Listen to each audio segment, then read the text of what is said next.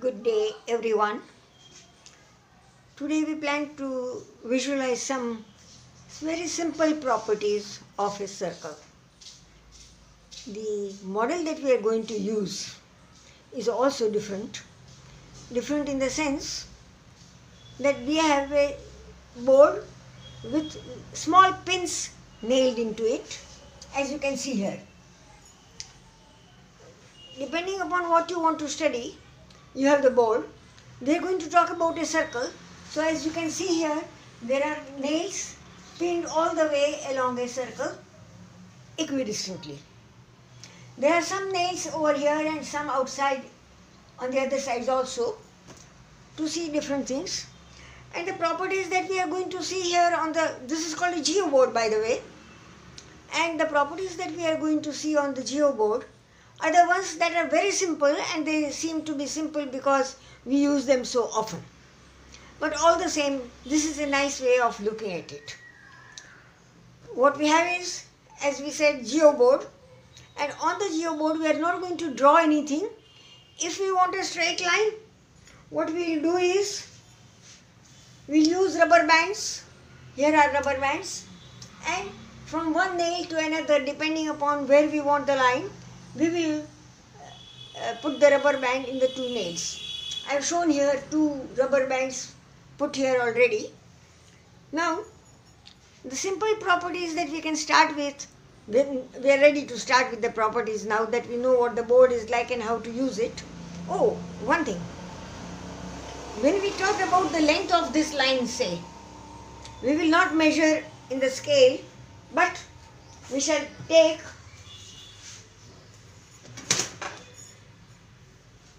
just like this, and we will say, okay, this is the length. That's how we are going to take the length.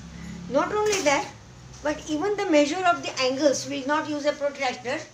If I want to measure this angle, I will put the paper here and fold it and say that this is the angle. That is how we are going to use the paper and its small stick to find the angles and the lengths. Now, the first thing and the simplest thing that we know about a circle is that radius is half the diameter. Okay, let's see. The radius has to start from the center and go to any one point on the circle. So here is our radius. And now we want the diameter.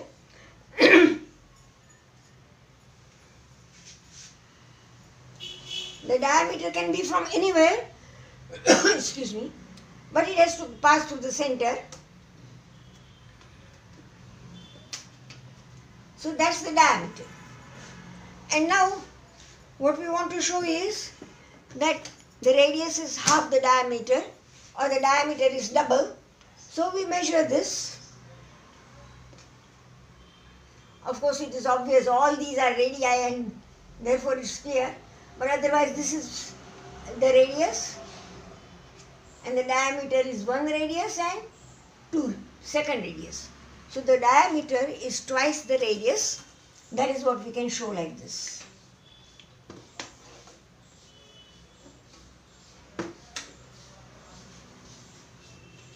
Now, some more results. Like a radius is perpendicular to the tangent. Now, the two rubber bands that I have fixed here, they represent two tangents from an external point. They show that from one point you can have two tangents. That is one result that we have seen here now by the rubber band. And then every radius is perpendicular to every tangent is perpendicular to the radius at the point of contact.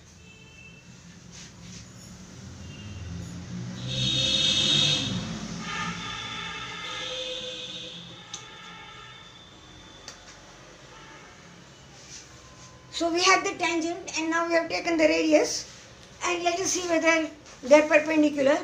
For perpendicular, we take this as a right angle the ready-made corner of the paper, and you can see that this is a right angle. So the radius is perpendicular to a tangent at the point of contact. Now, there is one more thing that we can do, and that is, as long as we are there with the two tangents,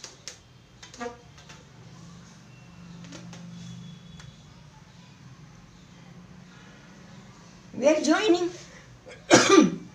joining the external point with the center. And now we will be able to see that the two angles formed by the two tangents with this line that we just had are the same. And how do we measure that?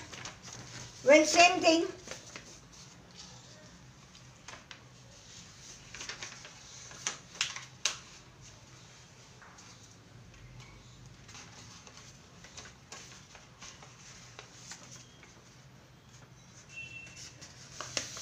So this is the angle, and this extra part I fold here. So now this is the angle between the tangent and the line, and you can see that it is the same above the line also. So both the angles are equal. Okay. The first thing that we did was, we took, the figure is there already, all the same. Okay, I think I did not draw the figure, I will refer to this. The first thing that we did was that the radius was half the diameter. So the first thing that we did was, the radius is half the diameter.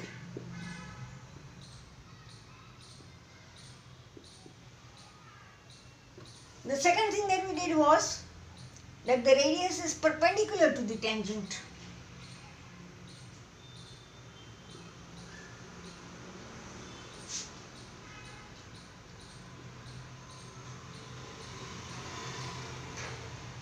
The third thing that we did was that from an external point, if we draw tangents, we get two tangents, and both the tangents are equal.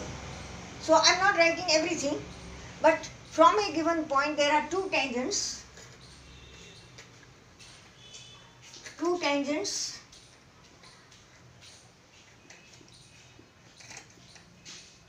from an external point,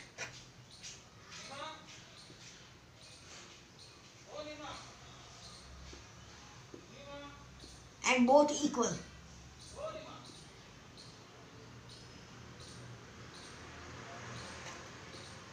And the last thing that we did was that these two tangents, both the tangents, they make equal angles with the line joining the point and the center. So both tangents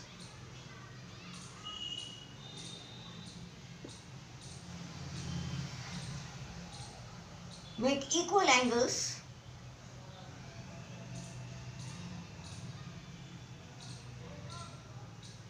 with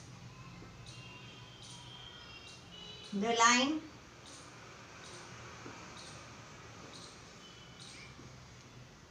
joining this point and the center.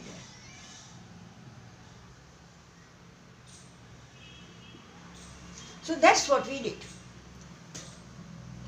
in the first part. And now we go over to the second part, in which I will remove some of the rubber bands which I do not need anymore.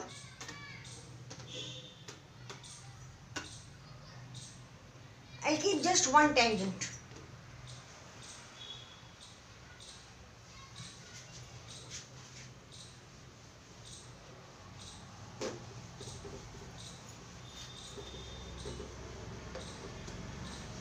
Now, what we do is, it's a very useful property, and the property is commonly known as angles in the same segment are equal. What is meant thereby in the statement is that you take any chord. I want to connect it with the tangent, so I will take a chord with the same point here. I am taking any chord here. This is a chord. And now we take an angle which this chord makes on any point of this circumference. But we can take it here or here. We are taking it on the bigger side so we can see it properly, but they should be on the same side. That is why we call angles in the same segment. So now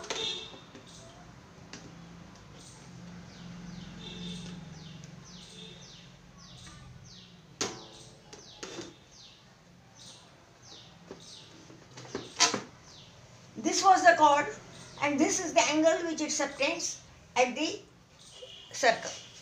We want two of them. Already taken one angle. To take the second angle, I take another rubber band, place it on the same chord and find out some point somewhere.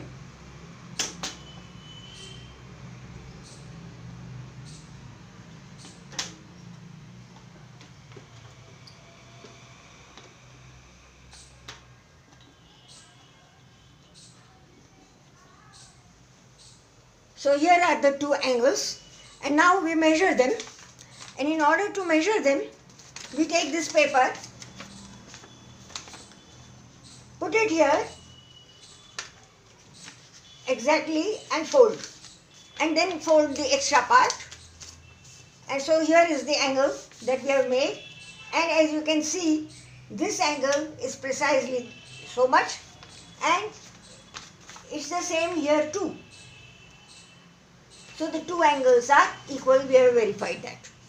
There is another property which says, I will remove the extra part that we don't want, that the angle between a tangent and a chord is equal to, that means this angle here is equal to the angle in the alternate segment. We know that the chord makes two segments of the circle. Alternate is the one that does not lie on the same side of the tangent, so it is this one. Or in other words, it is an angle of this type somewhere here. So we have kept this, and we would like to show now that this angle between the tangent and the chord is equal to the angle in the alternate segment. Now this angle we had already. All we have to do is show that it is equal to the other angle, and we can see that the two angles are equal.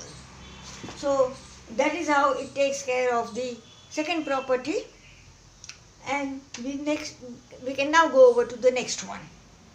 Coming to the last property that we want to see here on the geoboard is the one which we use very often, and they seem very natural to us because of that, and that is this. I will first take a rubber band and do something here, and then we shall see what the property is. We are taking a line segment through this rubber band, and I am taking from the center, so the line segment passes through the center. Also, I want it to be perpendicular to the chord. I have tried to do that, but I would like to check, and you can see here that here is a right angle and that's a right angle, so that is okay. And there is one more thing that happens here is that this length from the point of intersection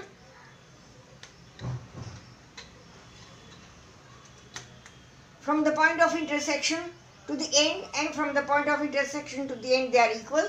In other words, the line L that we have drawn is perpendicular to the, it bisects the chord AB.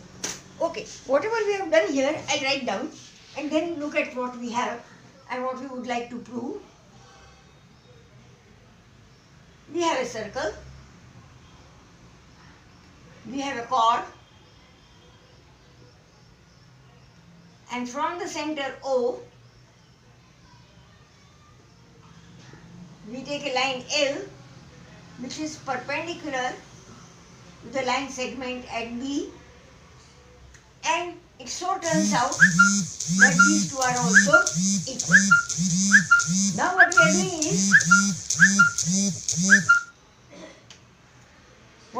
is, that we have a line L such that it passes through O.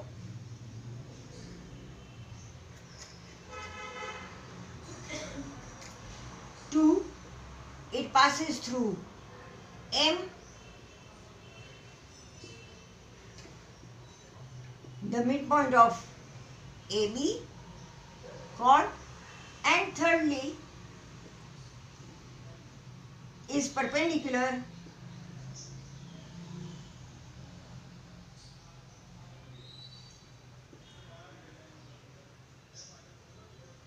to the chord AB. Now, we saw that these three things are happening, but the beauty of it is that all three things happen. We can see that here in the model. Here is the line segment through O, passing through the midpoint, and also perpendicular. All three are happening. The beauty of this result is that out of these three, if we are given any two of them, the third will automatically follow. For example, we are taking the line now L. This is the line L. It passes through the center O. So we are taking the first thing, and the second thing, it passes through M here. So these two conditions we are taking, and we can see that it is perpendicular also. So the third condition we don't have to check. We don't have to make sure, alright, now let's draw perpendicular. It is going to be perpendicular. Similarly, we take the second and third. So the line passes through M and it is perpendicular. M is the midpoint, so this is, in other words, perpendicular bisector.